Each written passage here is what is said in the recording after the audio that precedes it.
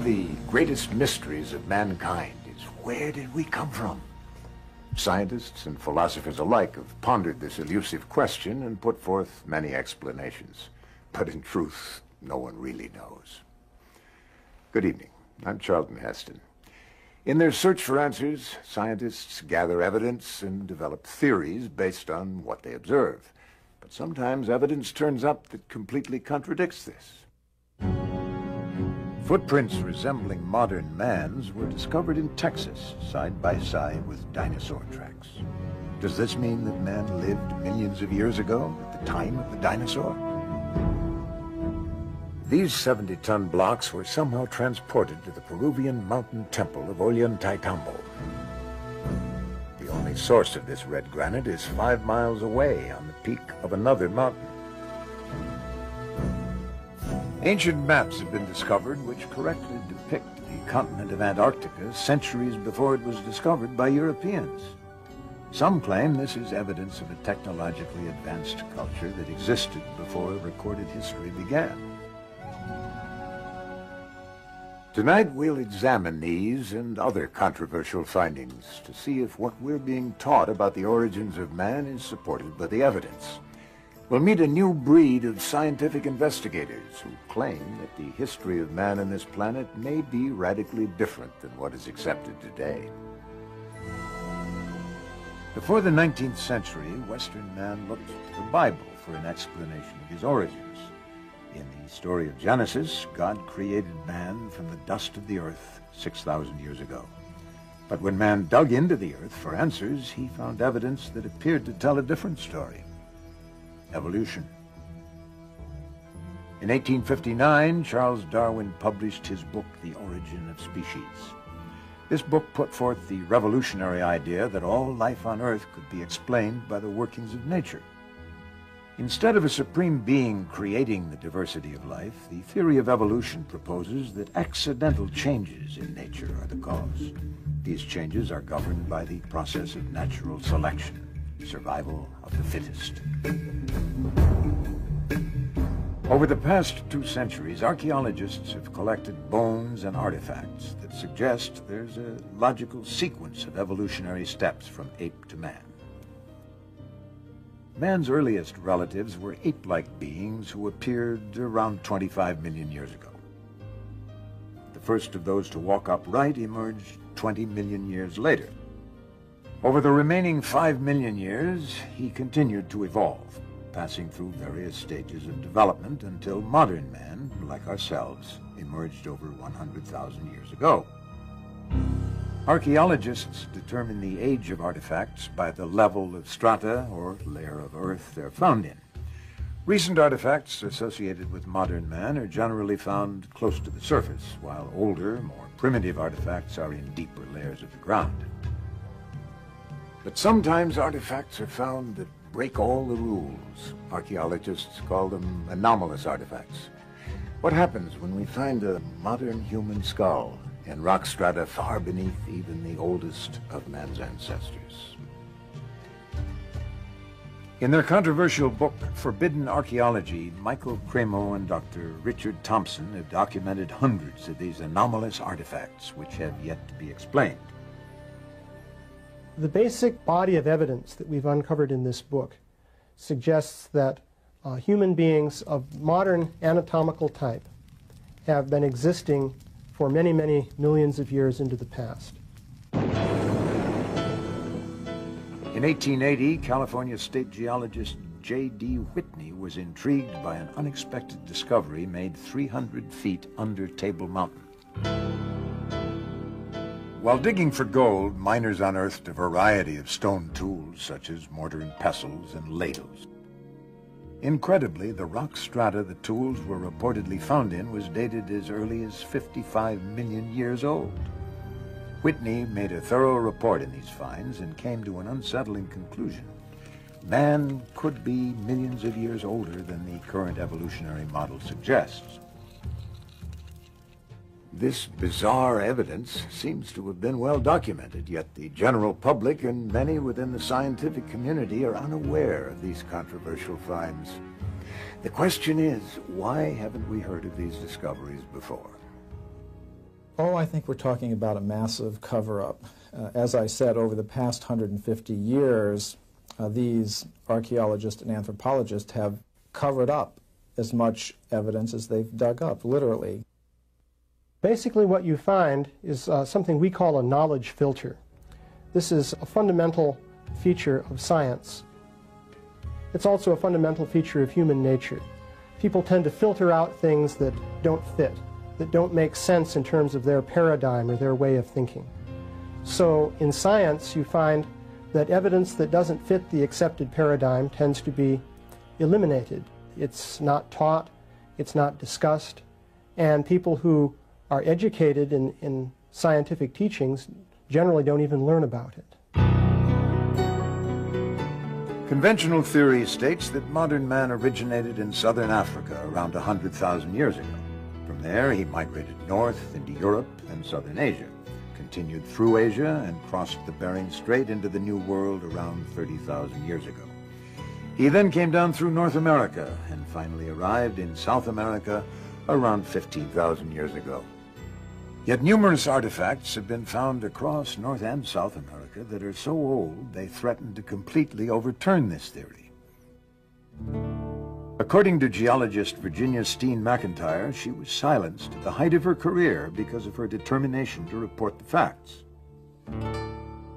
In the summer of 1966, a collection of stone tools, including this leaf-shaped spear point, was uncovered at Hueyatlico, Mexico.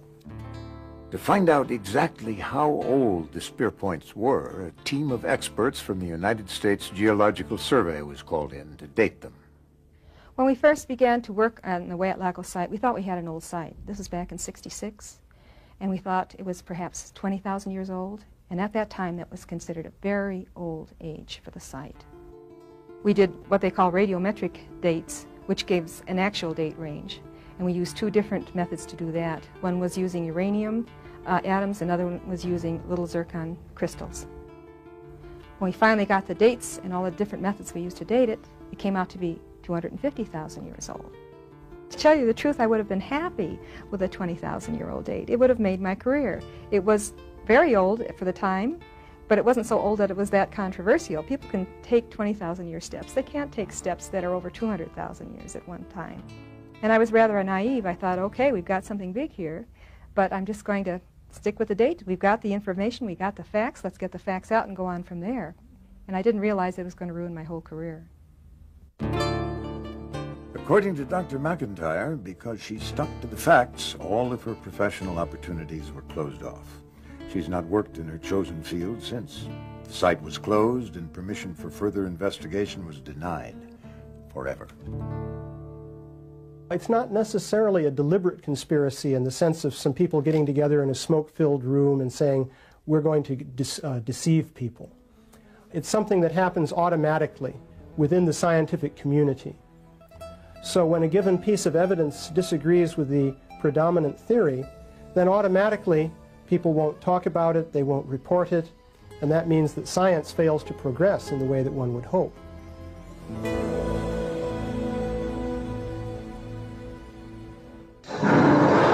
Dinosaurs left their tracks on this riverbank 100 million years ago.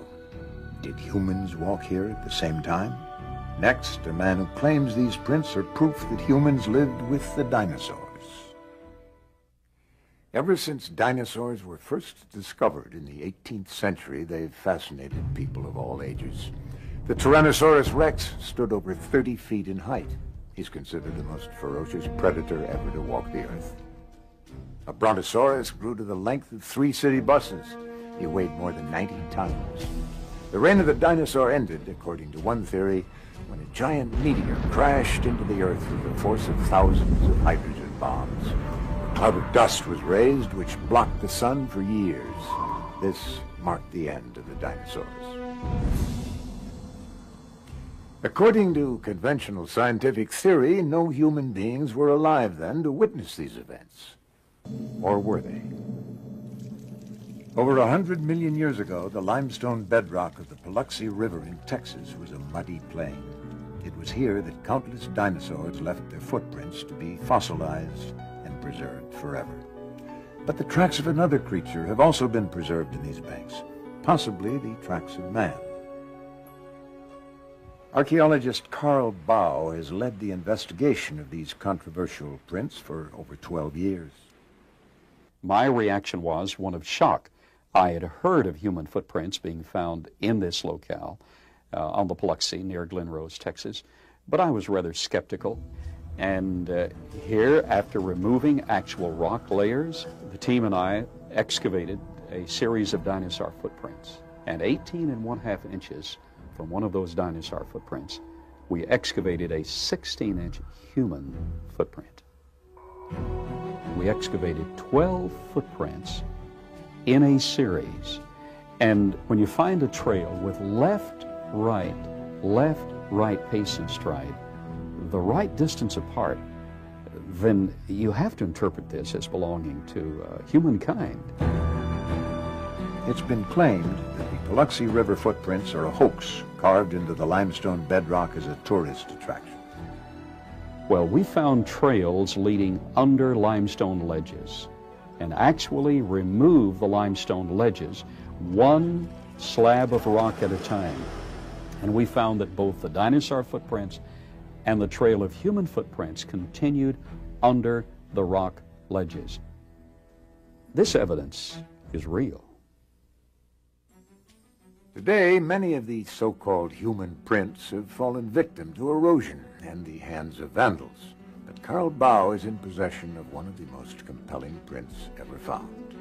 What you are about to see is the most controversial artifact in his collection. I first saw the Burdick print on my initial visit to Glen Rose in 1984. My impression at that time was that it was too perfect. But it's clearly a human footprint, demonstrating the heel section, the arch, the base of the metatarsals, the first or great toe, second, third, fourth, and fifth toe. After our examination of this print, we find that it definitely is in the Cretaceous limestone, in the same formation with the dinosaur footprints. Here we're looking at a cross-section, and we can see very obvious following contours under the great toe, and actually structures under each one. Where we see the calcite inclusion, the force was concentrated and produced these load-bearing structures, which are exactly what geologists look for.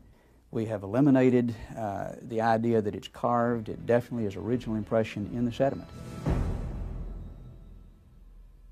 This is said to be the fossilized finger of a human being. It too was reportedly found in the same strata as the dinosaur tracks, dating to over 100 million years old. It had what appeared to be a nail, what appeared to be a cuticle, a taper, a humanoid shape. After I saw the CAT scan, there was no longer any room in my mind for doubt.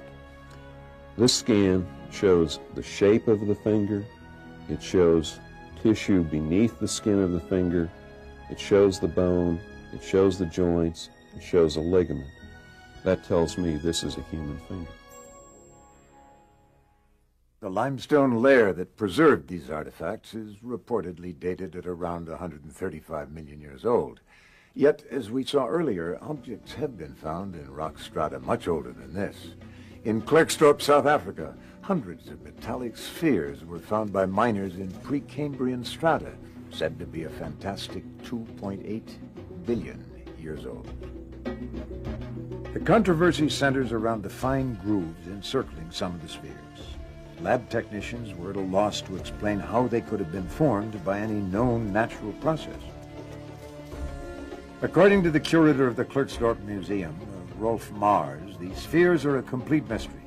They look man-made, yet at the time in Earth's history when they came to rest on this rock, no intelligent life existed. They're like nothing I've ever seen before. Author-researcher David Hatcher Childress has written numerous articles on the coexistence of humans and dinosaurs. I think that one of the solutions to the paradox of dinosaurs and people together and the vast discrepancy in time the whole timeline of millions of years versus only thousands of years can be explained in a cataclysmically geological view of the past, where rather than geological events taking place over millions of years, they take place more quickly, and what is 1,000,000 years on a geological time scale is in fact only, say, 1,000 years.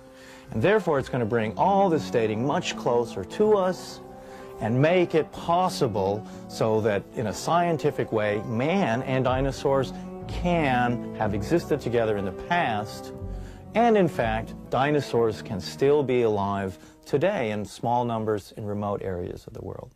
For instance, in 1977, a Japanese fishing boat off New Zealand brought up out of the water the carcass of what appeared to be a plesiosaur, an animal that should have been extinct for millions of years. Although the authenticity of this photograph has never been disproved, skeptics have claimed it's merely the body of a decomposing shark. We've seen a broad range of evidence, some of it highly speculative, but there are enough well-documented cases to call for a closer look at the conventional explanation of man's origins, the theory of evolution. England is the birthplace of evolution's first champion, Charles Darwin. Darwin's theory of evolution proposes that simple life forms, or species, evolve into more complex species by accidental changes over long periods of time. For example, given 5 million years, an ape can evolve into a man. Since Darwin's time, his theory has become central to our understanding of how man came into existence. It's almost universally accepted today. But according to science investigator Richard Milton, Darwin's theory of how man evolved from the apes has some critical problems. The building behind me is London's Natural History Museum. It looks rather like a cathedral or a church, and in a way that's what it is. It's a kind of temple to Darwin's theory of evolution. People come to museums like the Natural History Museum to get answers to their question, have we evolved from apes? Do humans and apes share a common ancestor? And to look at an exhibit like this, you'd think that question had been answered decisively yes. But the answer is far from decisive. In fact, this representation is an interpretation of the fossils, the interpretation of one group of scientists. There are other interpretations, but you won't find them in this museum or any other museum in the world. In the model of the evolutionary tree, man and apes are said to share a common ancestor. However, evidence of that common ancestor is highly contested. That's why it is still called the missing link. When Darwin's theory of evolution was embraced, it was assumed that in the next century enough fossil evidence would be found to prove that man had evolved from the apes. Darwinists have promised us a missing link, and so they've got to deliver. They've got to come up with one. Any missing link will do, it seems. Every so often a skeleton is found in Africa. Its discoverers describe it as being the missing link. The headlines come and go, and then later on, that skeleton, those bones are reclassified either as human or as ape. And so far, the missing link is still missing. One of the most classic examples of this is the story of Java Man, discovered by Eugene Dubois in 1892. Dubois discovered a very primitive-looking ape-like skull cap, and he discovered this thigh bone about 40 feet away.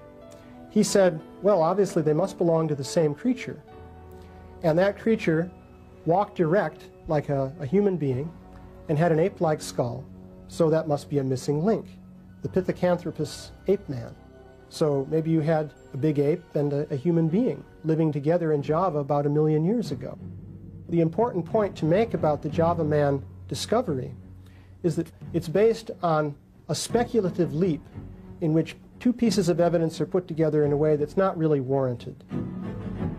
At the end of his life, Dubois realized that the skull cap belonged to a large ape, and the leg bone was from a man. Nevertheless, Java Man was prominently displayed at the Museum of Natural History in New York until 1984. Since then, it has been removed. Today, museums all over the world display models of yet another skeleton they call the missing link, the common ancestor of both man and ape. Lucy, the famous Australopithecine, discovered by Donald Johanson. He says she was very human-like, But I was at a conference of anthropologists where many of them were making a case that she was hardly distinguishable from an ape or a monkey. These bones have been restored to resemble a missing link, part human, part ape, and Lucy is now thought of as being our long-lost ancestor. But this is merely an interpretation, the interpretation of one group. Those same bones can be, and they have been taken by scientists, and identified as simply an extinct ape, nothing to do with us at all. Newspapers are constantly reporting new discoveries that add to our understanding of man's origins, but so far, conclusive evidence of a missing link has not been found. So what happens to the evolutionary model if the missing link does not exist at all? Without it, there's little support for man's connection with the apes, and the model simply collapses.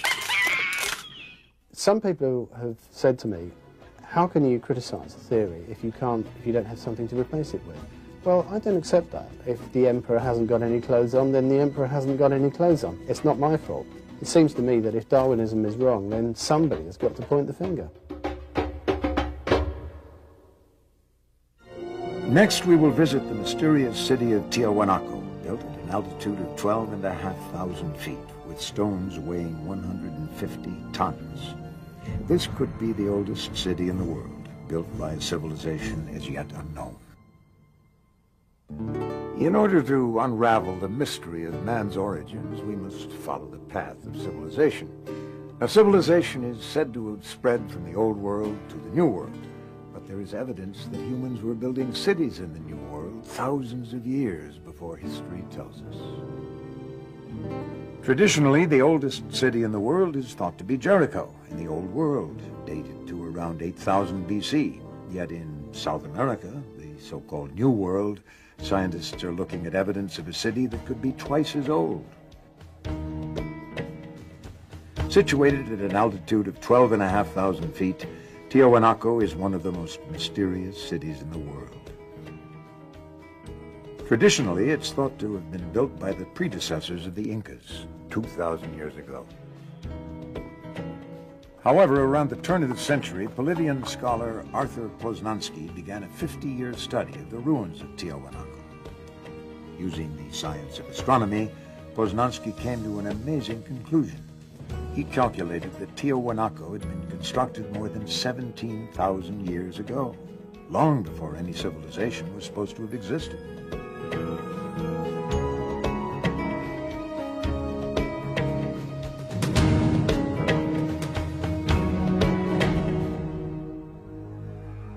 Poznański called this fabulous city the cradle of civilization. Even though the accuracy of Poznański's measurements were confirmed by engineers, his conclusions about the age of Tiahuanaco have never been accepted. Neil Steedy, a Mesoamerican archaeologist, decided to reopen his controversial investigation. I met with Dr. Oswaldo Rivera, who is head of Bolivian archaeology. The doctor, though he disagrees with Poznański's findings, was more than willing to help in every way possible so that we could retrace Poznański's steps. Neil visited Dr. Rivera's newest excavation site, the Acapana Pyramid. Today it's mostly in ruins, but the base is miraculously preserved and still testifies to the advanced capability of its builders. The facing stones of this site are perfectly set with no mortar. We took a needle, and that needle we tried to insert at every point along the joint, and the needle couldn't be inserted. A perfect cut. One of the most baffling questions for Poznański was why they built Tiahuanaco with such precision. This, he felt, was an important clue to the age of the structure. Now, the ancients constructed the site with astronomical alignments in mind. As the sun rises each day, it moves along the horizon and arises in a different spot. To measure this movement, they built the temple itself as a giant clock to tell them how the progression of the sun was proceeding. and we can use those same astronomical alignments to date the site.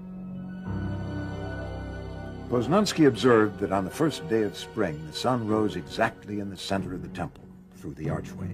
Based on the layout of the temple, he deduced that on the first days of winter and summer, the sun should rise directly over each of the huge cornerstones. But he found this was not the case. The position of the sun was for some reason slightly outside of the corner markers. He wondered what that reason was. In Tiahuanaco, and in the other ancient sites surrounding it, the architecture is perfectly aligned to the cardinal points.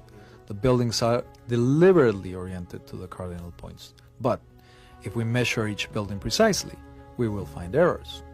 I believe these are simple errors of construction, not at all related to the date of construction. After observing the perfection with which this site is built, with 100-ton stones, to suggest that such things as the solstice markers are misaligned, I find incredible. No, I think the solstice markers were probably very precisely located, as everything else in the site. And in fact, this is the very argument that Poznański used to calculate the antiquity of the site. By measuring the angle of the cornerstones and comparing that angle to today's sunrise position, Poznański was able to calculate that Tiahuanaco was built 17,000 years ago. At that time, the tilt of the Earth's axis was slightly different than it is today. So the summer and winter suns would have risen directly above the ancient cornerstones. The only correction that I would make is that we now have better astronomical measurements due to satellites and computers. And I would suspect the date would be more like 12,000 years ago. But that still makes Tiahuanaco the oldest city known on the face of the earth. In his Chronicles of Peru, written in the 1600s, Garcia de la Vega wrote that when the Spanish first arrived in South America, they asked the Incas who built this incredible city of Tiahuanaca. Did you build it? The Incas said, no. In fact, they laughed at the idea. They said, we had nothing to do with it. This was built thousands of years before our time. The current view says that man arrived in South America around 15,000 years ago, a wandering hunter-gatherer. Yet the evidence we've seen suggests that Tiahuanaco was designed by an advanced civilization. A chance discovery reveals just how advanced they may have been. While restoring the ancient temple of Pumapunka, Dr. Rivera and his team discovered a long-lost secret of the ancient builders. They found a strange depression between two blocks of stone. Upon clearing out the debris, they noticed the unmistakable glint of metal. Whoever built Tiahuanaco came up with a very ingenious method for holding together the huge stones which they used to build the site. They carved a groove in the edge, and into this groove they would pour a molten alloy, which later hardened into a staple. What I find amazing here is that to move to each site where the staple was needed, they had to have something like a portable smelting plant to maintain this metal in a molten state. Mysterious metal clamps revealed a level of technology far beyond their time.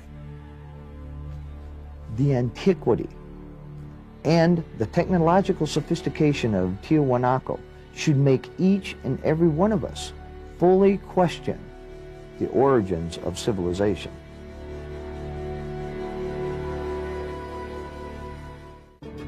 Where did the ancient Tiahuanacans learn this complex process?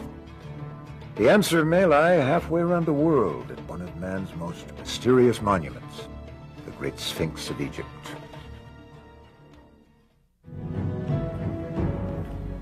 Is it possible that there was an advanced civilization on this planet thousands of years before history tells us? Investigative journalist Graham Hancock considers this to be a very real possibility. He has dedicated 9 years of his life to tracking down the evidence. This monument is one of a category of monuments from all over the world. These monuments have certain things in common. First and foremost, enormous blocks of stone, gigantic, weighing hundreds of tons. Secondly, very precise scientific astronomical alignments. And thirdly, the greatest mystery of all, we don't know who built these monuments. Hancock points to a number of sites throughout the world which exhibit gigantic stone construction. This is called megalithic architecture. The immense fortress of Sacsayhuaman in Peru is comprised of individual granite stones, some weighing 360 tons. That's the equivalent of 2 diesel locomotives. The Osirian in Egypt is made of tremendous pillars of red Aswan granite, some of which weigh over 100 tons. My own view is that what we're looking at here is a common influence that touched all of these places long before recorded history began. A remote third-party civilization unidentified by historians that had a presence in Mexico, that had a presence in South America, that had a presence in Egypt and elsewhere, and that left behind a legacy of knowledge in all of those places. In 1993, an independent Egyptologist, John Anthony West, shocked the world with geological evidence that the Sphinx in Egypt could be 12,000 years old. Recently, astronomer engineer Robert Bauval, using a computer model of the Giza Plateau, made a startling discovery which seems to confirm this ancient age of the Sphinx. In very simple terms, the first thing that one realizes when you look at the pyramids of Giza is that they're designed along astronomical principles. We're finding that the astronomy is leading us to conclude that the Sphinx was erected in 10,500 BC. And this matches exactly with the ideas that have been developed in the geological analysis of the Sphinx. So there are 2 hard sciences now indicating that the Sphinx could be very, very old, and going back to the 11th millennium BC. According to Graham Hancock, if Tiahuanaco and the Sphinx were both built around 12,000 years ago, they may have had a common source. Consider these similarities between the Americas and Egypt. Both have huge pyramids, precisely aligned to the cardinal points. Temples with megalithic stones, with extremely fine joints of less than a 50th of an inch. Both Egypt and the Americas used royal headdresses of similar style. Both employed a unique style of construction using L-shaped corners. Both used the same style of metal clamps to hold huge stones in place, and both cultures used the process of mummification to preserve and honor their dead. These compelling similarities between Egypt and the Americas suggest to some that a sophisticated group of seafaring people crossed the Atlantic thousands of years before Columbus. A collection of ancient maps suggests they may have had a knowledge of the world which has never been explained. In 1929, rolled up on a dusty shelf in a library in Constantinople in Turkey, a map was found. This map had been drawn in 1513 by a Turkish admiral, Admiral Piri Reis. The strange thing about this map is it shows features of the Earth that nobody in 1513 should have been able to know. Before the 18th century, sailors ran the risk of crashing their ships onto rocky coastlines because they lacked one thing, the ability to calculate longitude. For that, you need an extremely accurate clock. It wasn't until 1790 that the first accurate marine timepiece was invented, and sailors could pinpoint their position on the seas. Yet 250 years before this clock was made, Piri Reis had drawn a map which showed the coastlines of Africa and South America within a half a degree of longitude. And as Piri Reis himself told us, that knowledge was not his knowledge. It was knowledge that he'd borrowed and copied from earlier maps. And he stated on the map that it was based on more than 20 source maps and that some of these maps went back to the time of Alexander the Great, or even earlier, in other words, to before the time of Christ. So the mystery is, where did these source maps come from? Who charted the globe long ages ago with an accuracy that we ourselves can hardly match today? A professor of science, Charles Hapgood, was combing through the map room of the Library of Congress when he made a startling discovery. As my eyes fell upon the southern hemisphere of a world map drawn by Orontius Phineas in 1532, I had the instant conviction that I had found here a truly authentic map of the real Antarctica. The mystery of this map is it shows Antarctica as it looks under the ice long before Antarctica is even supposed to have been discovered. And perhaps the greatest mystery of all is that it shows the Antarctic Peninsula not as it looks today, covered by more than a mile of ice, but as it actually looks underneath that covering of ice. Now, we ourselves have only known what the land under the Antarctic Peninsula really looks like since 1958, when seismic surveys were taken across the ice cap. Hapgood put his theory to the test. He compared the Orontius Phineas map with the map of Antarctica as it looks covered with ice. The maps were similar, but details of the coastline were obscured by the ice. Then, using a map created by seismographic survey, he was able to compare the actual coastlines of Antarctica with the Orontius Phineas map. When the maps were overlaid, the similarities astounded him. The clearest deduction of all is that whoever drew up those original source maps thousands of years ago had a level of technology as high as our own. They had explored the whole globe from north to south and from east to west. So this is testimony of an advanced and as yet unidentified civilization in remote prehistory. A woolly mammoth was frozen so quickly that its last meal of buttercups remained fresh in its stomach for thousands of years. This sudden drop in temperature may be a clue to the disappearance of the unidentified civilization Plato called Atlantis. If a technologically advanced culture did live on the Earth thousands of years ago, what happened to them? The Greek philosopher Plato described an advanced civilization whose legend was preserved by Egyptian priests. As the story goes, Atlantis was a great empire of engineers and scientists who were in many ways more technologically advanced than we are today. It was destroyed 12,000 years ago by floods and earthquakes, forcing its survivors to seek refuge all over the world. For centuries, scientists and explorers have searched in vain for a continent that fits Plato's description of Atlantis. So far, no sign of this vast island empire has been found. Some say it sank into the Atlantic Ocean. Others say it was destroyed by the volcanic eruption of Thera in the Mediterranean. But researcher Rand Flemath believes he's found a location that no one else has ever considered. Atlantis, he says, is buried under 2 miles of ice.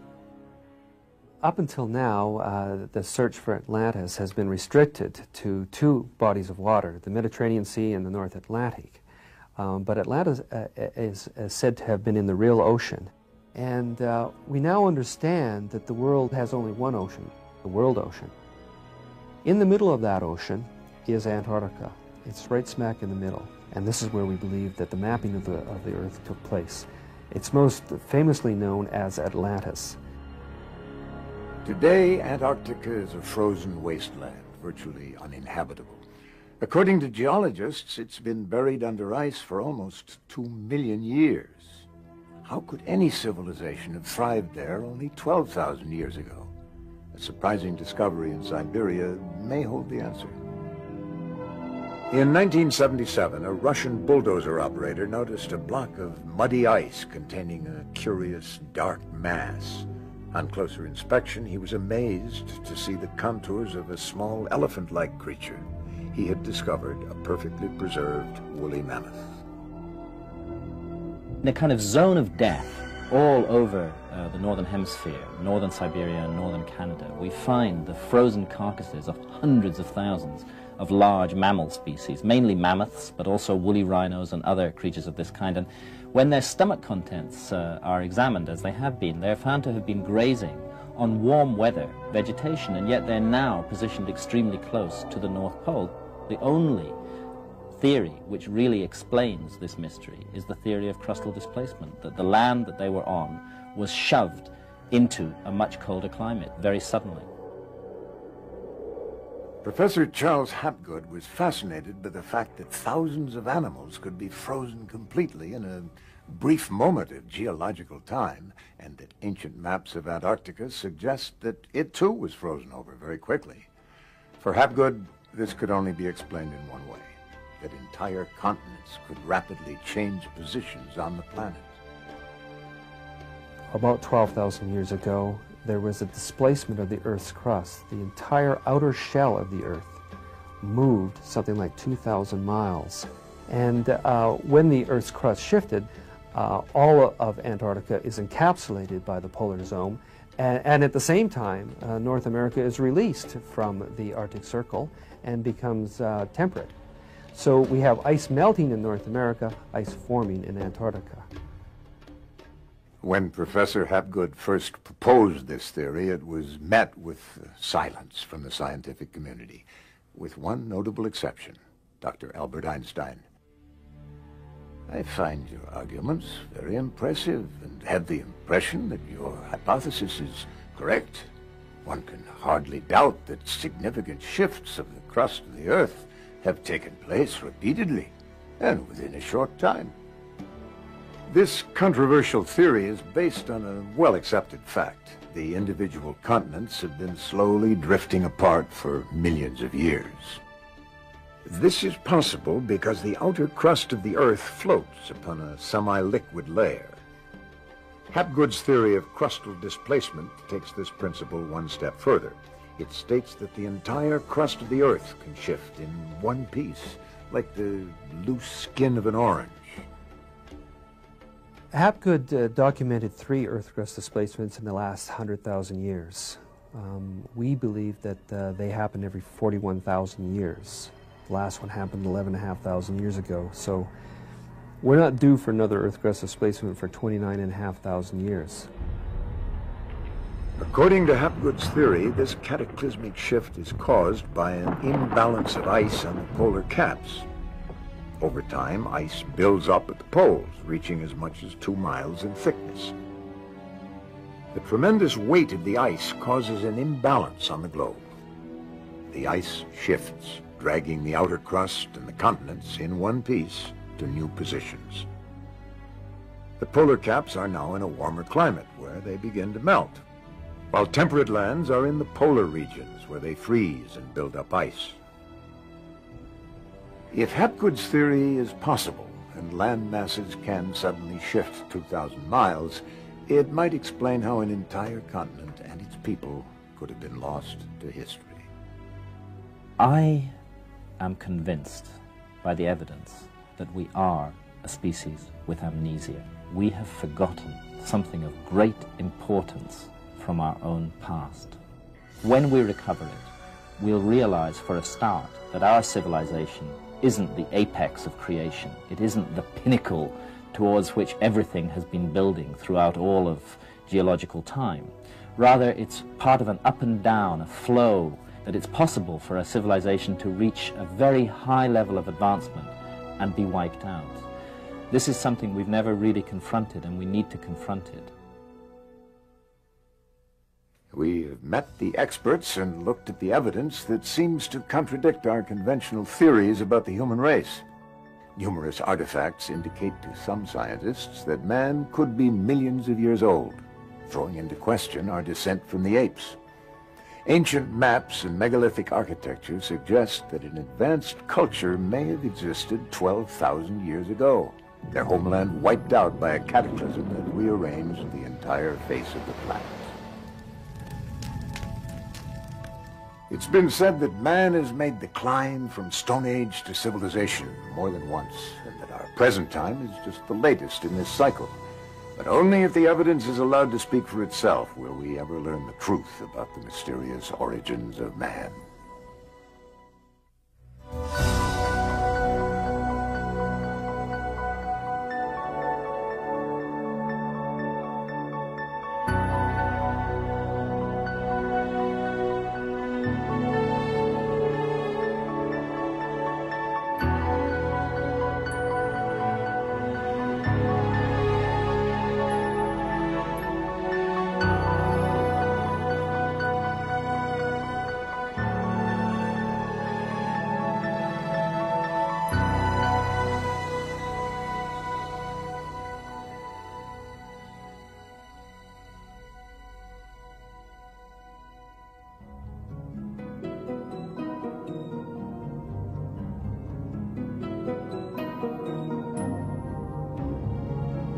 you.